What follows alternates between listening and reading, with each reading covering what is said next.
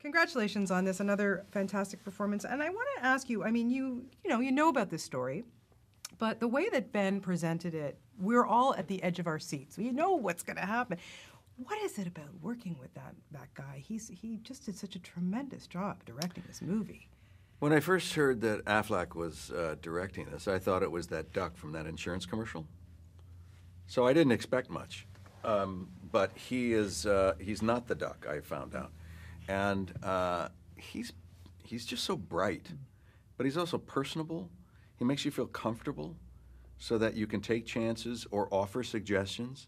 Anybody who is too domineering, then it puts people at like, well, I had an idea, but I'm not going to say it because But he opens it up and allows you to feel that you can approach, and we do, and you feel more relaxed and more capable of performing at the top of your game. Yeah, and of course, you spend most of your scenes with him in this film, so you're not just working with him as your director.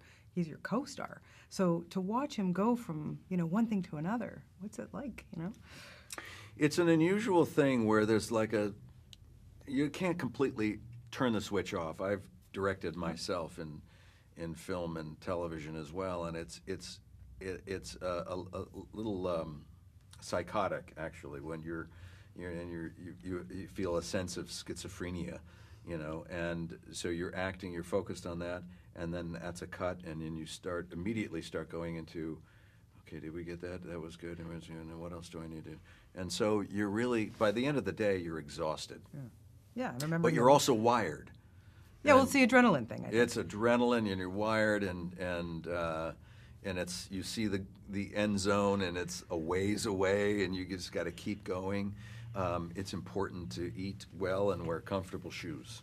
That's the main thing, comfortable shoes. Yeah. No high heels for you, Bryan Cranston. He tried to wear high heels a few times, and I said, Ben, you really should go flats. Absolutely. Get it at Jennifer's Closet. Yes. Yeah, for sure. You were playing a CIA guy, and I'm watching this movie, and I know about CIA, but I go, what a life, really. Like, covert operations, leaving your family. I mean, it's really, you got to devote yourself to this 100%.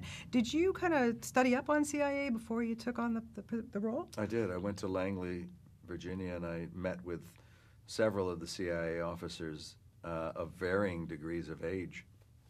And what I found is that it's very common for the CIA officers to marry within the CIA. And I asked why, and they said, I guess it's just easier. And I realized that's true. If you were with the CIA and you came home to me and I said, honey, what'd you do for today? And it's like, we can't talk about that. Yeah. But if we were both CIA, I know not to ask. You know not to ask. We just keep that separate.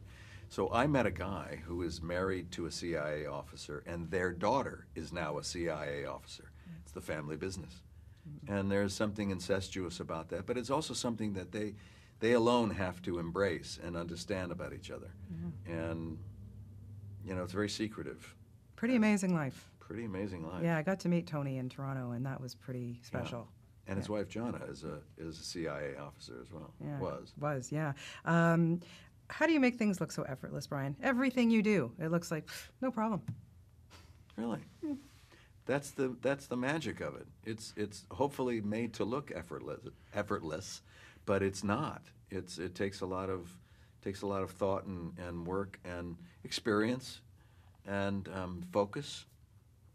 Yeah, well, that's you do well. You do it well, that's for sure. This film, of course, premiered at the Toronto International Film Festival, and being a Canadian, I was like, yay! It's such a it's a perfect movie for the festival. Thank you, Canada. But what was it like to sit in that audience on that premiere night and have a lot of those Canadians sitting there watching this movie? It was very special. Ironically, the night that we premiered at the Toronto Film Festival was the very same day that Canada ordered a closure of their embassy in Iran and the closure of the Iranian embassy in Canada, in Ottawa. It's remarkable that things change and they stay the same. Yeah. So the tensions are still there.